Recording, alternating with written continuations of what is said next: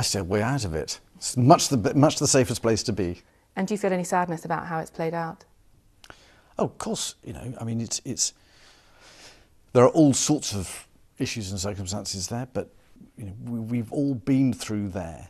We've all had that same spotlight shone on our lives. We've been subjected to massive intrusion and all the rest of it, and we all deal with it in different ways. A new baby for Harry and Meghan, the sweet baby Lilibet, a name that will be very meaningful for your family.